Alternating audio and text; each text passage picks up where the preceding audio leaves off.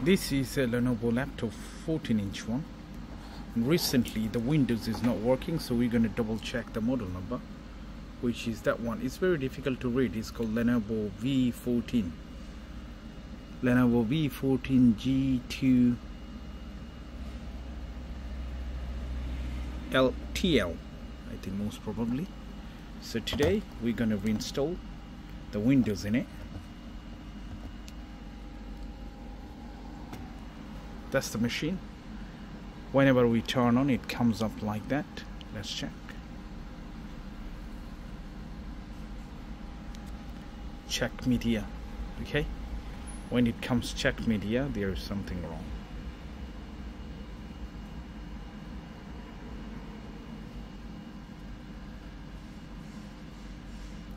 So if you have this sort of problem, means your system is gone.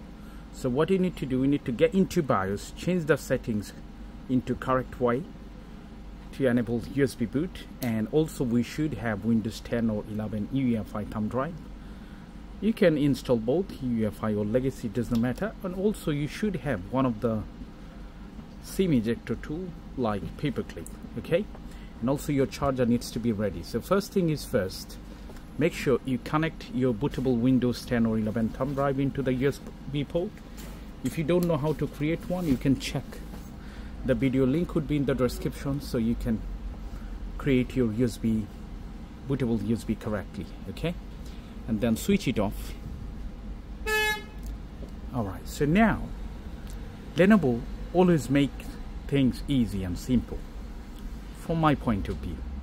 So normally to get into BIOS, we need to press F1, F2, sometimes F10. It depends on which brand of laptop. But Lenovo make things simple. Instead of making functional key, what they done, on the right and left hand side, they kept a hidden button which is inside the laptop. You can get access with it. So while it's switched off, what you need to do, you need to, if you can look at it, there is a little hole. So once you click here, you can see the light is flashing. At the same time, you're gonna get Novo button menu. So that button is called Novo button. Once you see that, you need to go down to BIOS settings, which is the middle option, and hit enter. Once you hit enter, you're gonna find like this. Here is the model number. We can see it's called V14 G2 ITL. So from the information section, you're not gonna get anything. Instead, press the right arrow and then go back to here, and don't forget to connect the charger, okay? And from here we need to check if there is any settings. Alright, now if you would like to reinstall the Windows, you need to do one thing first. That is, you need to go into VMD controller. VMD controller has to be disabled. Why? As you can see, it says enable disabled to Intel VMD controller. Enable Intel VMD controller is enabled. When it's enabled, you're not going to be able to see the actual internal drive. So what you're going to do, we're going to hit enter and we're going to disable it. Good. Once this is done, then we're going to jump into the security section, which is right there. And from here, we need to turn on secure boot. If you would like to install in UEFI format, you need to turn on the secure boot first thing, and then pretty much that's all. Rest everything should be fine. We need to go to boot option. Now as you can see, the USB boot is enabled. If this is disabled, make sure you choose it correctly and make it enable. Once this thing is done, it should be fine. We shouldn't have any issue. And also, if the USB created correctly, you're going to see into the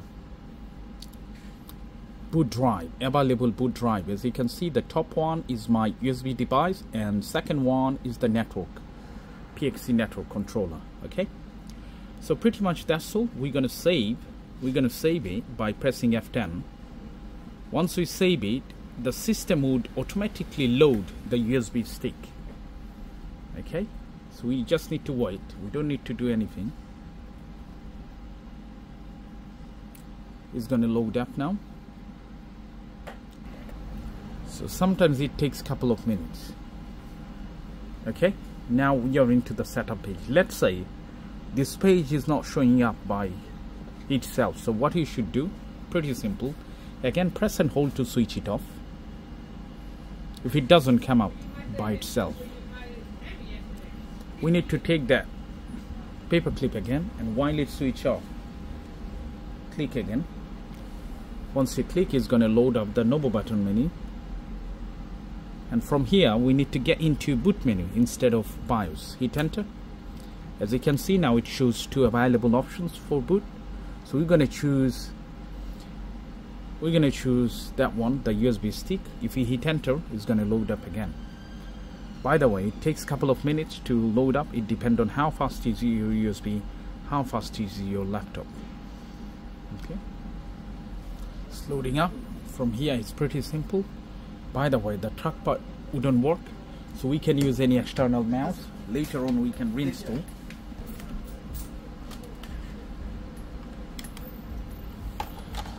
Yeah, now we can hit on next. Install now. So from here we need to accept the terms and condition, hit next, and we need to choose the bottom option, which is custom. Now you can able to see that one. So I don't have any data. If you do have any data, make sure you back it up before we get into this section and mess about. So we're going to delete this partition. Alright, so now there is a single partition. What I'm going to do, I'm going to create two again. So let's say 4, I'm going to make it 2. I'm going to hit enter, apply. So there is 1, 2 of them, another one. I'm going to create like new. I would like to install Windows in here, so I'm going to do this in here. Hit next. And now he's going to set up everything. He's going to load up all the information into the main directory, and it will do some updates, finalize the settings, and then should be done. So let's check.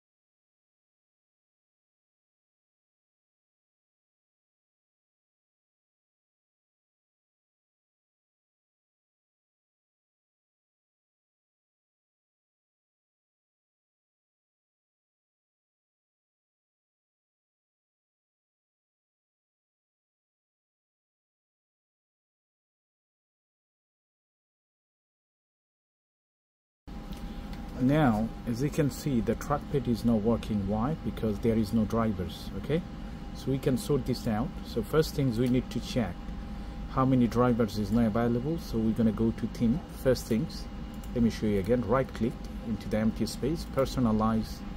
From here, theme. From there we need to get into Windows icon, select all of them that you need, apply it. We can go in many different ways. We can go to manage now. It's going to load up, and then from device manager we can see all of them. If I zoom it, we can see all of them comes question mark, yeah, explanation mark. So it shows there is a problem with all the drivers. So it's very simple. What are you going to do? First things, we're going to connect into Wi-Fi. Let me put my password first. PGB. Right, so I put my password here. I'm going to hit next, and it's going to connect into Wi-Fi.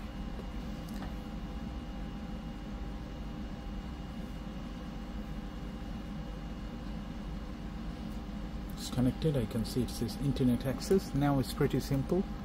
We can do two ways. One, we can do right click and do update drivers. Select the first option. If it doesn't find, no problem, we can go to update drivers on Windows Update. Click here, and it's going to take you directly to the Windows Update section, which is that one. And from here, if you go check for updates, it's going to check every single thing, and it will up to date it. Once it updated, everything will disappear from this section to that section. Okay, now let's check this out, and it would be done. So pretty much that's all. Thank you so much for watching. Still, if you do have any question, make sure you leave it in the comment section. By the way, as you can see, it's downloading all the drivers. Okay, Intel Corporation, different one, you know, all of them are the drivers. So it's gonna take a while. There is nothing else to do. Once the driver up to date, the trackpad will get back to work again. And still, if you do have any question, make sure you leave it in the comment section, and I hope I'll see you in the next video. Thanks for watching. Bye for now.